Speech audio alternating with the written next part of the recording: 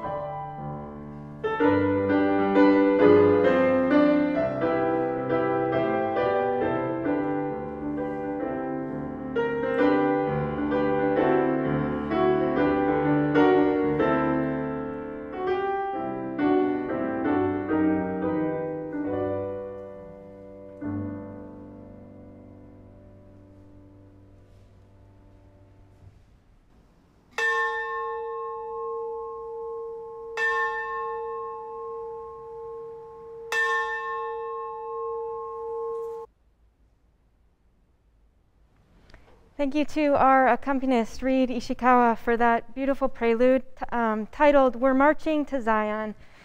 It's by Robert Lowry, arranged by Mark Hayes. You're welcome to join me now as we recognize those ways that we have hurt ourselves and each other this week and to turn our hearts towards forgiveness and reconciliation. Blessed be the Creator who makes us whole, the Redeemer who mends our hurts, and the Holy Spirit who abides with us in times of trouble and sorrow. Amen. Amen. God of all hope, come to the help of your people, calling us from our selfishness to live for you and our neighbor. Send your Holy Spirit that we might see with new eyes and turn again to you. Open our hearts that we might love fully as you have taught us. Through your Son, Jesus Christ. Amen. Amen. Let us make our confession in the presence of God and of one another. Gracious God, have mercy on us. We confess that we often turn away from you and give ourselves to powers which do not bring life. We have not cared for creation as we ought, and have taken more than we have given. We have not shared your love with our neighbors, and made enemies with strangers. We turn to you with humble hearts, In your compassion, heal our brokenness. Forgive our injustices, things we have done and things we have failed to do. Gather us into your mercy and lift us up in your Spirit, so that we may live and serve you with new and abundant life. Through Jesus Christ, our Savior and Lord. Amen. In the mercy of Almighty God, receive God's free and abundant life. God abides with us and shares the joy of the resurrection to new life.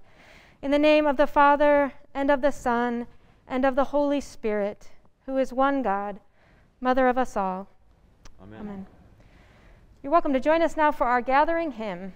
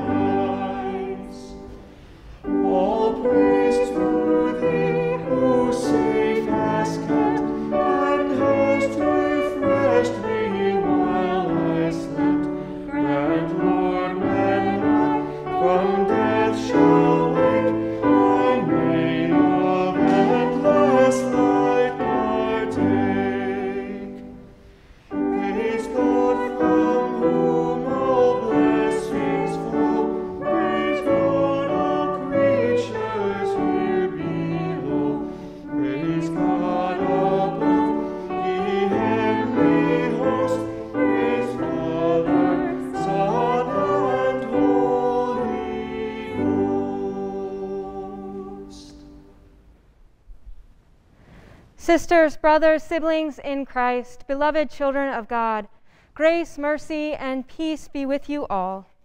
And also with you. In peace let us pray to the Lord. Lord, have mercy. For the peace from above and for our salvation, let us pray to the Lord. Lord, have mercy.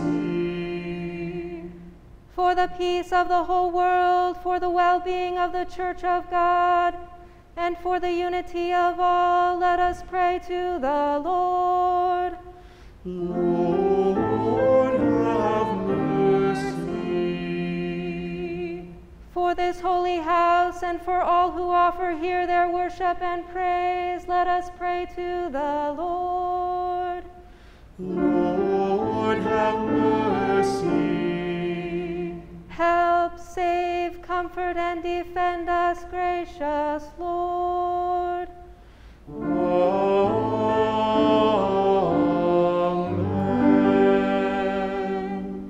Glory to God in the highest, and peace to God's people on earth. Lord God, heavenly King, almighty God and Father, we worship you, we give you thanks, we praise you for your glory. Lord Jesus Christ, only Son of the Father, Lord God, Lamb of God, you take away the sin of the world. Have mercy on us. You are seated at the right hand of the Father. Receive our prayer, for you alone are the Holy One. You alone are the Lord. You alone are the Most High, Jesus Christ, with the Holy Spirit, in the glory of God the Father. Amen. The Lord be with you. And also with you. Let us pray. Holy God, your word feeds your people with life that is eternal. Direct our choices and preserve us in your truth, that renouncing what is false and evil, we may live in you through your Son, Jesus Christ, our Savior and Lord. Amen. You're welcome to be seated as we listen to the readings. A reading from 1 Kings. Solomon assembled the elders of Israel and all the heads of the tribes, the leaders of the ancestral houses of the Israelites before King Solomon in Jerusalem to bring up the ark of the covenant of the Lord out of the city of David, which is Zion. Then the priests brought the ark of the covenant of the Lord to its place in the inner sanctuary of the house, in the most holy place, underneath the wings of the cherubim. And when the priests came out of the holy place, a cloud filled the house of the Lord, so that the priests could not stand to minister because of the cloud, for the glory of the Lord filled the house of the Lord. Then Solomon stood before the altar of the Lord in the presence of all the assembly of Israel, and spread out his hands to heaven. He said, O Lord, God of Israel, there is no God like you in heaven above or on earth beneath, keeping the covenant and steadfast love of your servants who walk before you with all their heart, the covenant that you kept for your servant, my father David, as you declared to him. You promised with your mouth and have this day fulfilled with your hand. Therefore, O Lord, God of Israel, keep for your servant, my father David, that which you promised him, saying, There shall never fail you a successor before me to sit on the throne of Israel, if only your children look to their way to walk before me as you have walked before me. Therefore, O God of Israel, let your word be confirmed, which you promised to your servant, my father David. But will God indeed dwell on this earth? Even heaven and the highest heaven cannot contain you, much less this house that I have built. Regard your servant's prayer and his plea, O Lord my God, heeding the cry and the prayer that your servant prays to you today, that your eyes may be open night and day toward this house, the place of which you said, My name shall be there, that you may heed the prayer that your servant prays toward this place. Hear the plea of your servant and of your people Israel when they pray toward this place. O hear in heaven, your dwelling place. Heed and forgive. Likewise, when a foreigner who is not of your people Israel comes from a distant land because of your name, for they shall hear of your great name, your mighty hand, and your outstretched arm. When a foreigner comes and prays toward this house, then hear in heaven your dwelling place, and do according to all that the foreigner calls you to you, so that all the peoples of the earth may know your name and fear you, as do your people Israel, and so that they may know that your name has been invoked on this house that I have built. Word of God, word of life.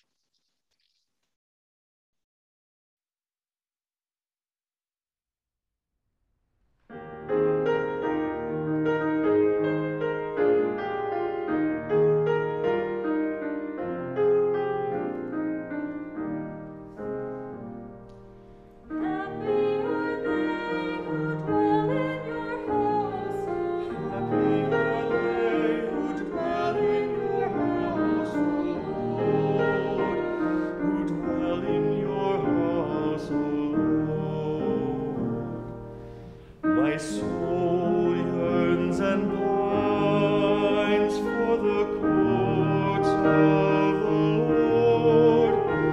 My heart and my flesh cry to the living God. Happy are they who dwell in your house, O Lord. Happy are they who dwell in your house, O Lord. Who dwell in your house, O Lord.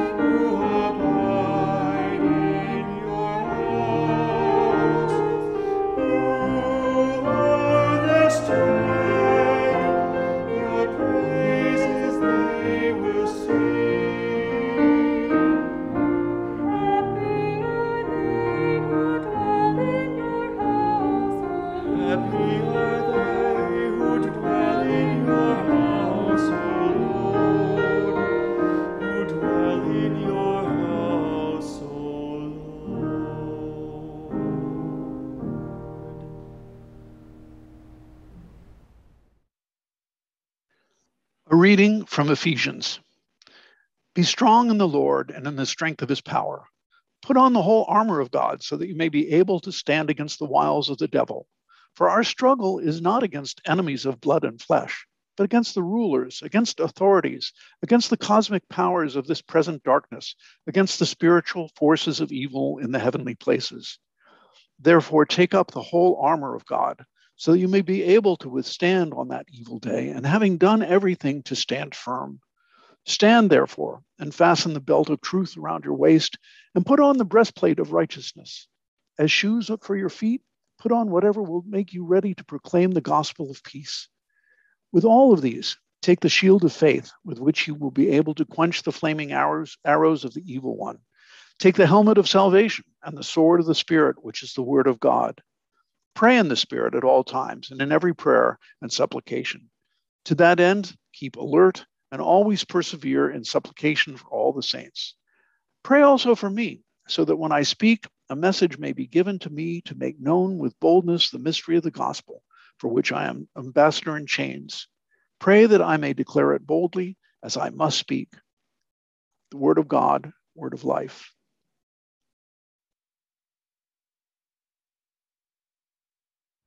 Please rise in body or spirit for the gospel acclamation and the reading of the gospel.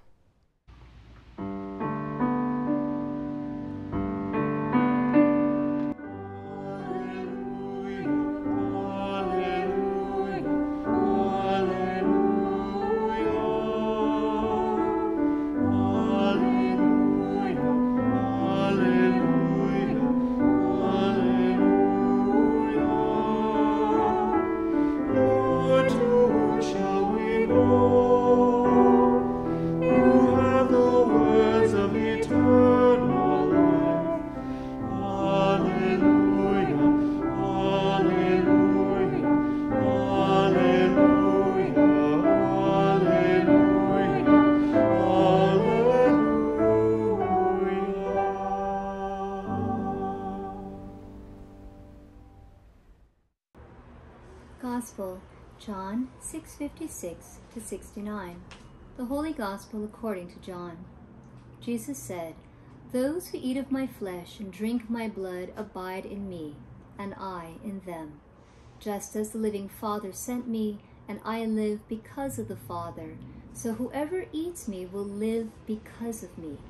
This is the bread that came down from heaven, not like that which your ancestors ate and they died. But the one who eats this bread will live forever." He said these things while he was teaching at the synagogue in Capernaum. When many of his disciples heard it, they said, "This teaching is difficult.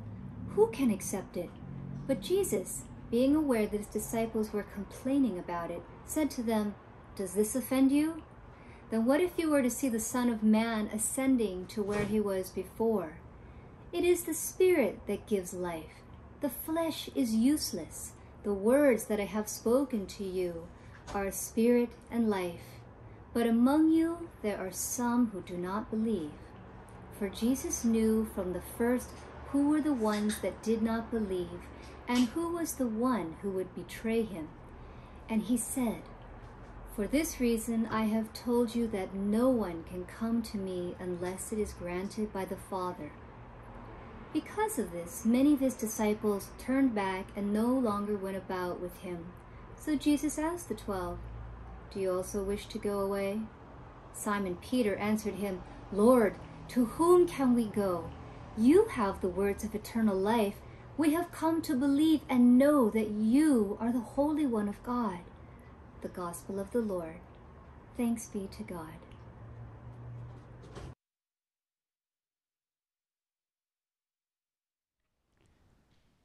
Grace to you and peace from God, who creates and redeems and sustains all things. Amen. This morning we hear one of the hard sayings of Jesus. He says to those who are gathered around him, to his disciples, "Those who eat my flesh and drink my blood abide in me, and I in them." It's a hard saying, and it certainly was one that was difficult for his disciples. Vicar Bree last week in her sermon mentioned throughout this whole bread cycle that we go through in John, the concerns, understandable concerns, that the imagery is just disgusting. It's cannibalism. And so the disciples, I think, like many others, get stuck on that idea. That's the image that's in their head. For me, I hearken back to the story of Jacob and putting his son on the altar, of the child sacrifice that we know that was part of early worship, of the times over and over again where blood is spilled. And it's almost in that moment that Jesus is returning back to something we just can't accept. It's hard. It's hard. But I'm not sure it's the hardest word of Jesus. There are many more that I think Christians and the world hear from Jesus that I think are even more difficult. At least with this saying, we can sort of dismiss it as a sort of opaque reference to the Eucharist, to the bread and the wine that we eat each week. But some are more difficult and less palatable, really. For me, the harder sayings of Jesus are things like, if you want to follow me, then sell all that you have and give it to the poor. There's no lack of definition there. There's no ambiguity. Or even when Jesus says to the disciples, follow me. Leave everything. There are plenty of hard sayings that Jesus calls us to, which are not comforting or easy to understand. The disciples on this day find themselves teetering on indecision. As they hear Jesus say these words, you can imagine them thinking to themselves, has he lost his mind? Is this the Jesus that we said we would follow? They are standing on the knife edge of indecision. What will people think? That's my Lutheran question. I think if the disciples had been Lutheran, the first thing they would have asked was, well, what will people think if we follow this man who just said these things? Am I crazy for following him? They're at a tipping point. Should we follow or should we not? He has said something that is so hard. And unlike us, they have to make their decision without the benefit of knowing about the cross and his death and his resurrection and the outpouring of the Spirit that will follow. For them, that tipping point is not just theological or a matter of loyalty. For them, it is a tipping point of their lives. Do they follow Jesus, beloved teacher, healer? Will they hang in the balance with him as he says these hard things? Or will they simply walk away? The question that hangs in the balance is one that was set up by John in the first chapter. As Jesus was there with the disciples and they walked behind him, he turned to them and said, "What are you looking for?" What are you looking for? Are you looking for a companion, a teacher, a rabbi, a leader, a savior? a miracle worker, a nice place to hang out, a change of pace, a club, comfort, joy, challenge? What are you looking for? Transformation? Hope? And now, all these chapters later, Jesus says something to them that makes them wonder, what were we looking for after all? And I think it's the same question we ask ourselves at our tipping points.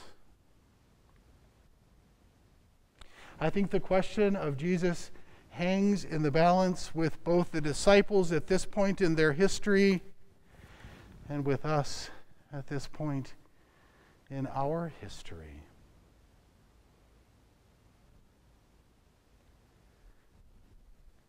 I imagine a long silence after Jesus said those words. Which road will we take? They wonder. It seems to me that we find ourselves also at so many tipping points that it's almost impossible to walk that Occam's razor edge all the time. Here we are in the middle of tragedy after tragedy unfolding around us in our community and also in the world. The images of men and women and children clinging to the undercarriage of U.S. military transports in Kabul should never leave us. They should never be easily dismissed or forgotten. People so desperate to get away that they would risk their very lives. We should never forget the women who are literally fearing for their lives because they spoke up or got an education or got a job.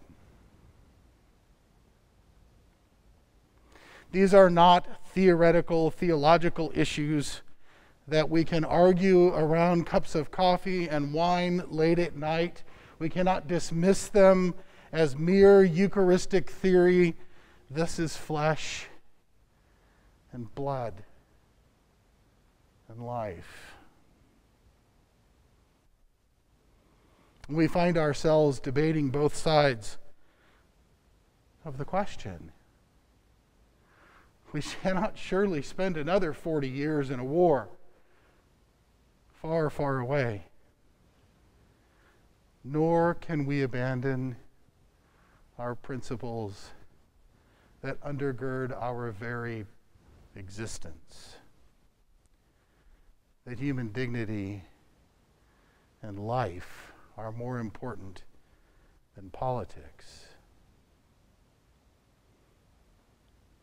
As we are here this morning, Haiti continues to find itself crushed under the weight of natural disasters and political unrest. And again, people are dying, hopeless, and in need. We can go on and on and on about all of the things that are happening in the world. COVID-19 once again finding its way, uprising so unexpectedly. And again, we find ourselves walking a line between, well, should we force people to get vaccinated or not? A doctor in desperation wrote last week that he has simply decided that he can no longer treat unvaccinated COVID patients. It's just too hard. And whether we agree with his sentiment or not, we do understand that his soul is being torn apart by what he believes versus what he can bear.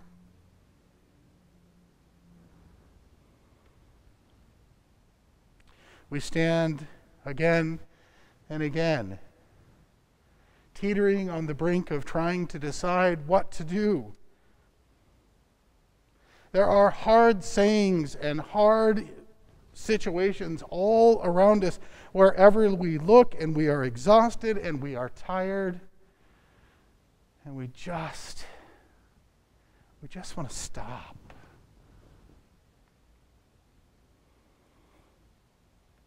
Sometimes I think we want, like some of the disciples did, to simply walk away to something that is less difficult, to hide ourselves in the comfort of oblivion.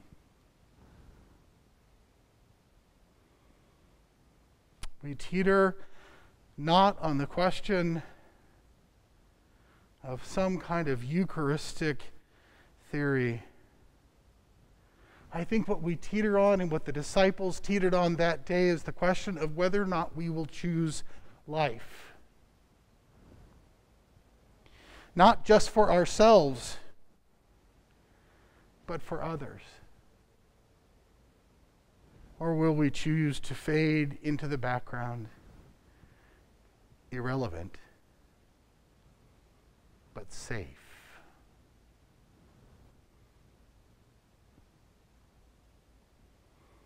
Peter is often cast in this text as the hero,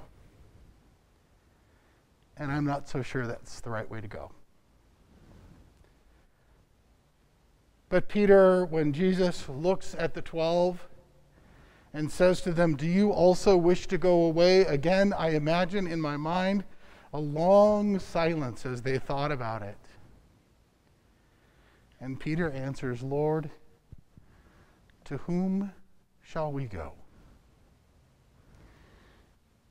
You have the words of eternal life."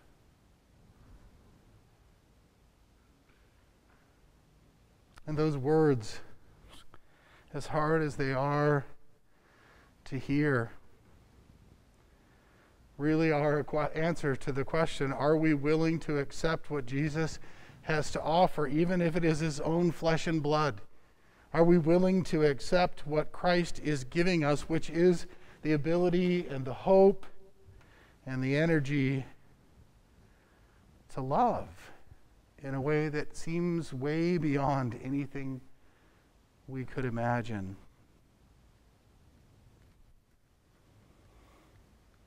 Because you see, I think that the flesh and blood that Jesus speaks of is all wound up in what it means to be caught up in this Spirit of God, living and working and abiding in a world that is broken and full of hardship and hard sayings. And what Jesus offers us in bread and wine, in body, in blood, in community, in spirit, and his transformation is true life, bound up in his word and his word of hope. And that true life comes not from the love that we receive from God. Certainly that is part of it. But the true love, the true life that we are given is the love that we will give away. To stand in solidarity with those who are suffering. To not look away from children clinging to the undercarriage of a C-47.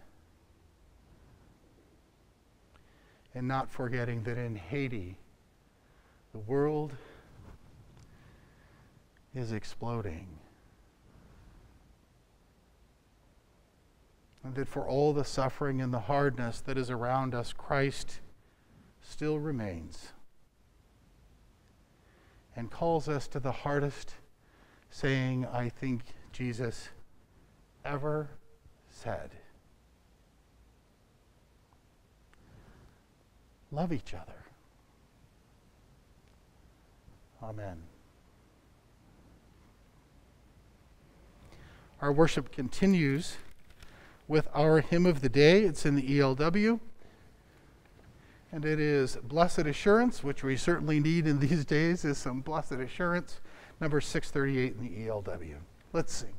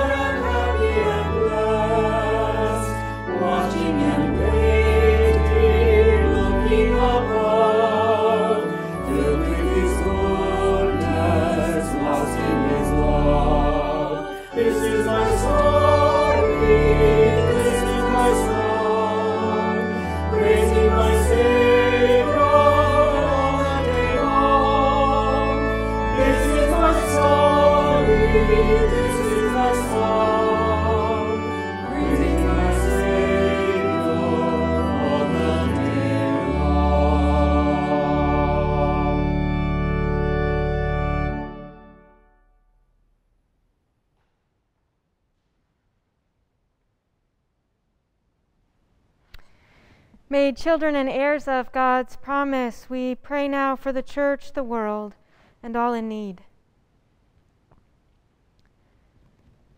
God of courage, bless all leaders of your church. Make them ready to proclaim the gospel of peace and love, and strengthen them to preach your loving word. Lord, in your mercy, Hear our prayer. God of creation, bless fields and orchards. Protect the land from drought and bring life-giving rain to support growth. Instruct your people in wise treatment of the world you have provided for all your creatures. Lord, in your mercy, Hear our prayer. God of community, bless all who seek justice between nations and peoples.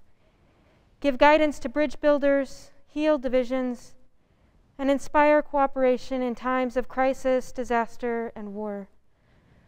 We lift up particularly now the women, children, and all people of Afghanistan, whose future and safety are uncertain.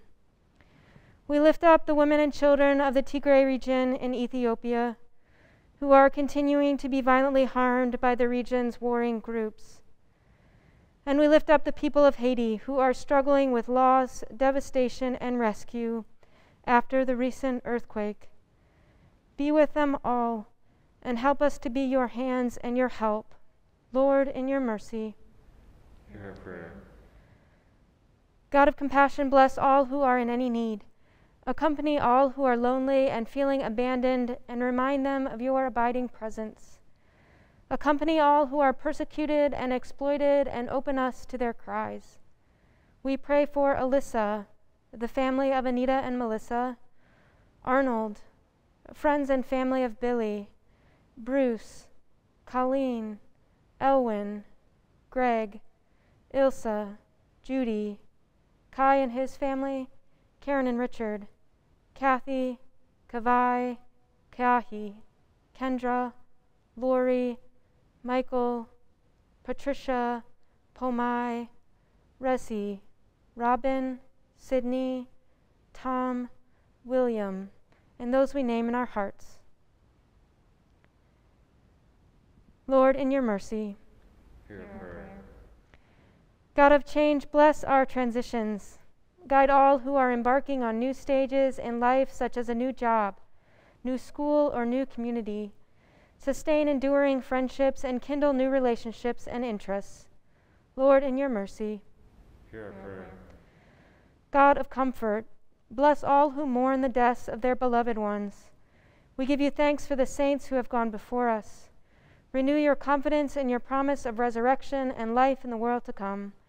Lord, in your mercy. Hear our prayer. Receive these prayers, O God, and those in our hearts known only to you, through Jesus Christ our Lord. Amen. And now may the peace of Christ be with you all. And also with you. Let us share a sign of peace with one another.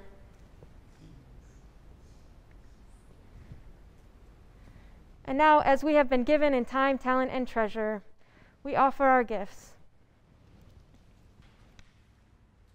Nobody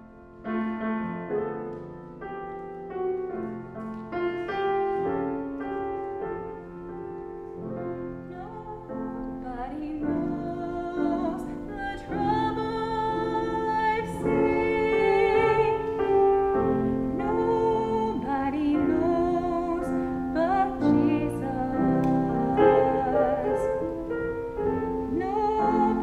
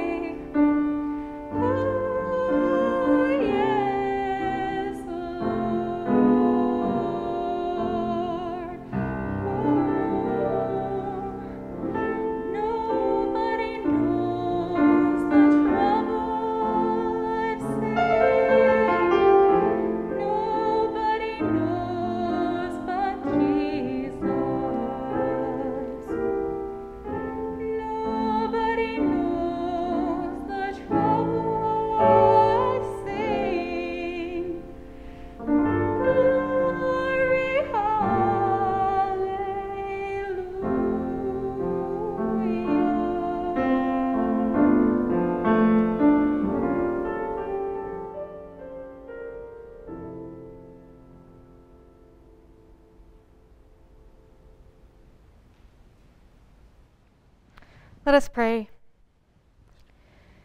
Jesus, joy of the world, you gift us with your presence and call us to share our gifts with the world.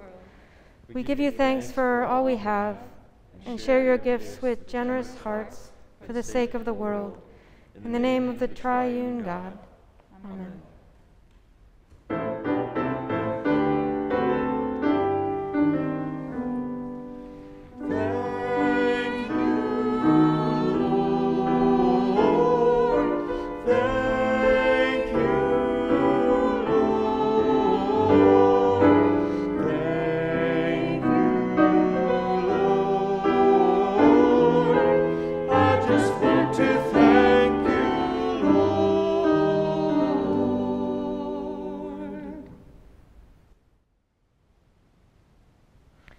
Let us pray.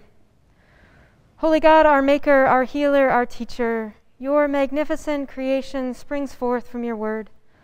All that has life and breath praises your name. For your word that sustains the earth, we thank you, O God. We thank you, O God. You sent us Jesus, your word to renew the world. He healed the sick, fed the hungry, preached your mercy, and called us to faith. For your word in our Lord Jesus Christ, we praise you, O God. We praise you, O God. Nourish us with the spirit of your word, that we may grow in grace, bearing the fruits of redemption, and sharing your strength and beauty with all the world. For your word in our lives, we entreat you, O God. We entreat you, O God. Accept our thanksgiving and receive our prayer for the sake of your living word, Jesus, our Savior. Amen. Amen. You're welcome now to join us in the prayer that Jesus taught us. Oops.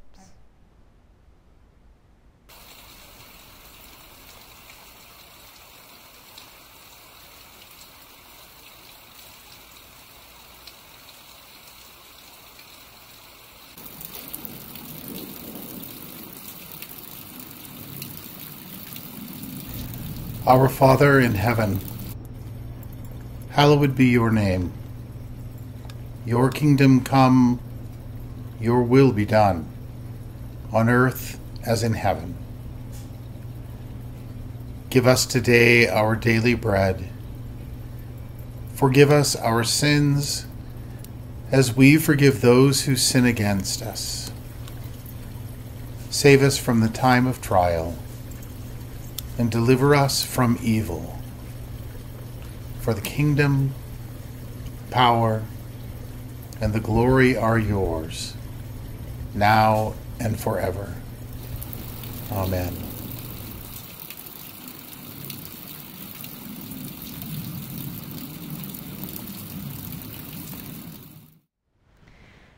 May the God of love grant you to live in harmony with one another and the world, that peace, justice, and hope might prevail in the world.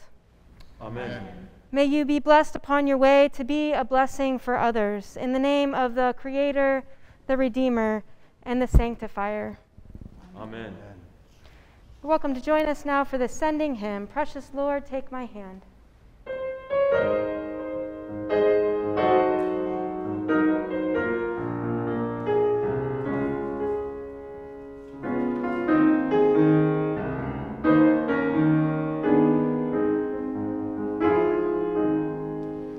Precious Lord, take my hand, lead me on, let me stand.